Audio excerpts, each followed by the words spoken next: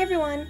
Lately I've been seeing these cat eye jewel type nails and I wanted to try them myself. The trick to doing these is magnetic nail polish.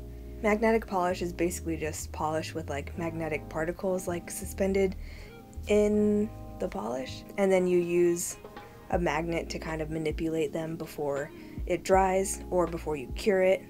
And actually, I believe every time that I've ever seen these done, it's been with gel polish. I know that they make magnetic normal polish, basically like air dry, what everybody is used to using at home. So I thought it would be kind of fun to try doing this technique with that stuff as well. Gel polish isn't something that is doable for everyone at home, so it would be pretty awesome if this look is possible with traditional nail polish. So let's get started. First, I'm starting with the gel polish so you guys get a feel for how it's supposed to look. Keep in mind, this is only like the second time I've done this, so I'm still trying to get the technique just right, so I'm probably not like the best at it. Anyway, I've already prepped my nails by pushing the cuticle back, cutting and filing the nails to shape them, etc. And for gel polish, I started with a gel base coat.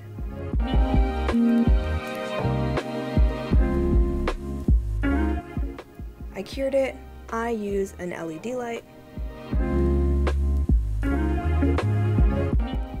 I applied a solid creme for a base color.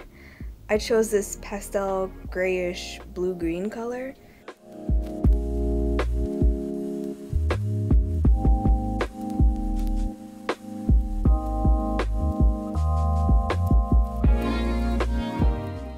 And I did 2 layers, curing after each layer.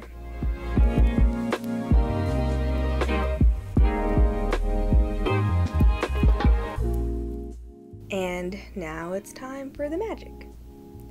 Here's the magnetic polish and the magnet wand. I'll leave an affiliate link to the stuff down below. The stuff that I have is a silver color, but I think that you can get this stuff in a bunch of different shades if you want. Here you can see how the magnet affects the magnetic particles in the polish. Pretty cool. On one finger, I did the first coat. The magnetic particles can settle and kind of mess up the effect if you don't cure it quickly, so it's best to work on each finger one by one. It makes it a lot longer of a process, but you get the best results, I think. So anyway, using the broad side of the magnet, I brought it close to each side of the nail, and then I worked it around the tip and then the base of the nail. You're sort of trying to like gather the magnetic particles towards the middle of the nail, if that makes sense. You should be able to see the effect starting to emerge as you do this. Then I cured it. I did a second layer the same way.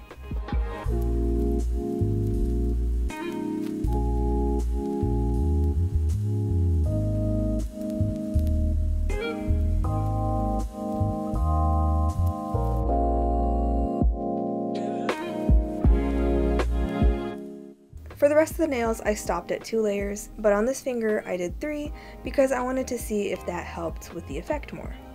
I feel like it wasn't that much of a difference to warrant 3 layers for the rest of the nails, so this is the only one I did 3.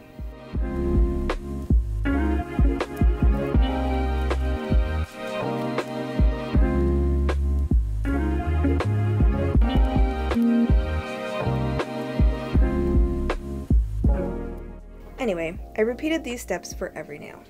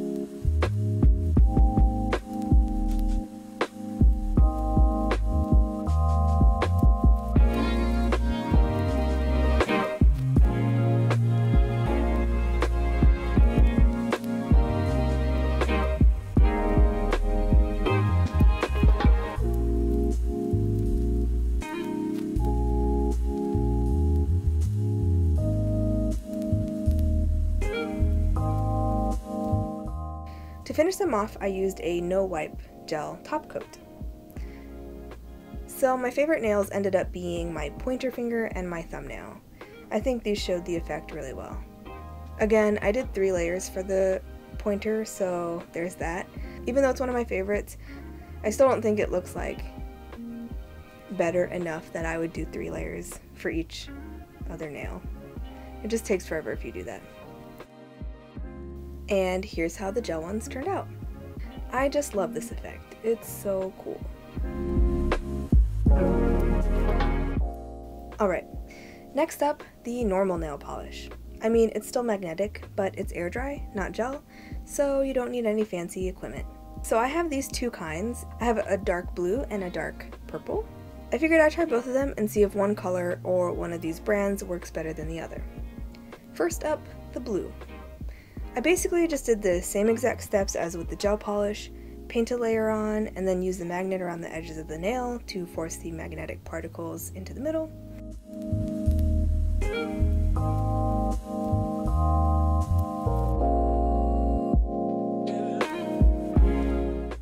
And we're not off to a good start. You can see the particles moving around when I use the wand, but the effect is way more subtle. I mean, I'm not even sure if the camera's picking it up. I'm also worried that as this air dries, the particles are going to settle too much and you won't even be able to see the effect at all, but we'll see. I did 2 more nails with this blue color just to give it a good try.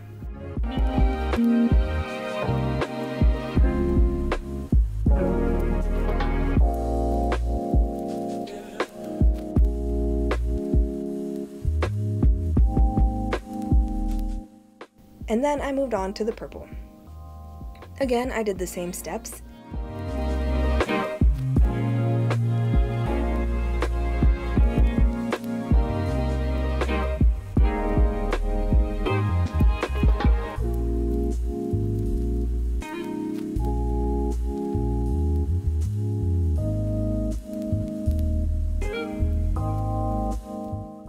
And this is a bit more promising.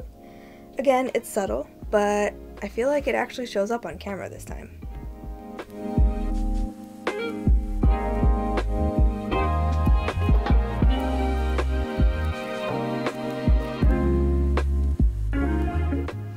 And on to layer 2.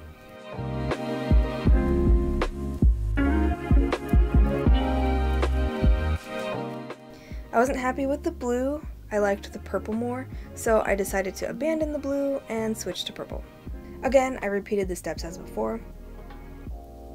And honestly, I think the thumb is the only one that even somewhat shows this effect. I feel like I don't really see it too much in the other nails. It kind of just looks like a normal metallic polish, so it's kind of disappointing. I don't think that I would attempt this effect with air dry polishes again. But for the sake of this video, I'll finish up with my top coat. Who knows, maybe it'll help make the effect stand out more?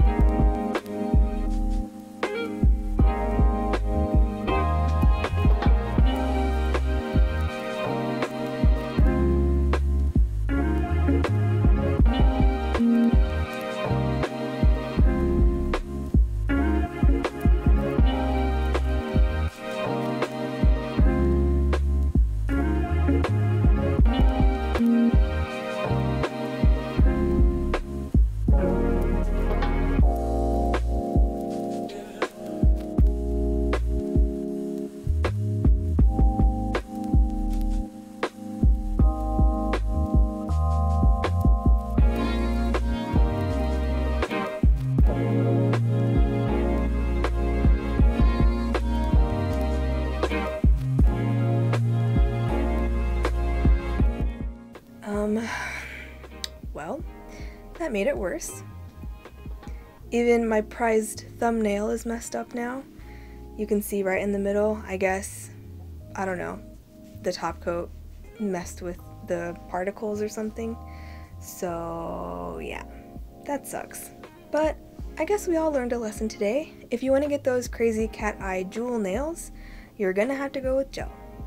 I personally can't wait to do these nails with a darker base next time.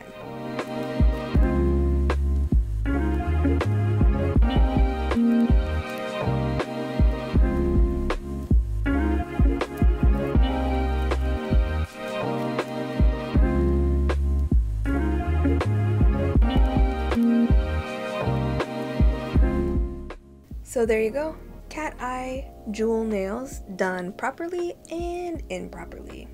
I hope you guys enjoyed this video. If you did, please leave a like, subscribe, hit that notification bell, all that good stuff. Thank you so much for watching, and I'll see y'all next time.